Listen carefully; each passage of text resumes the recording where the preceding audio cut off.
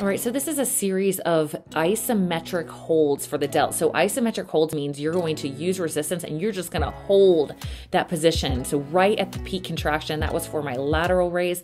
Then in the front raise, I'm gonna do the same. I want you to hold these for at least 10 seconds. Hold, hold, hold, really engage, get your mind and your muscles. And again, this last one, we're gonna do it for a bent over rear delt raise, really squeezing, squeezing, squeezing, getting those as high as you can to squeeze those rear delts.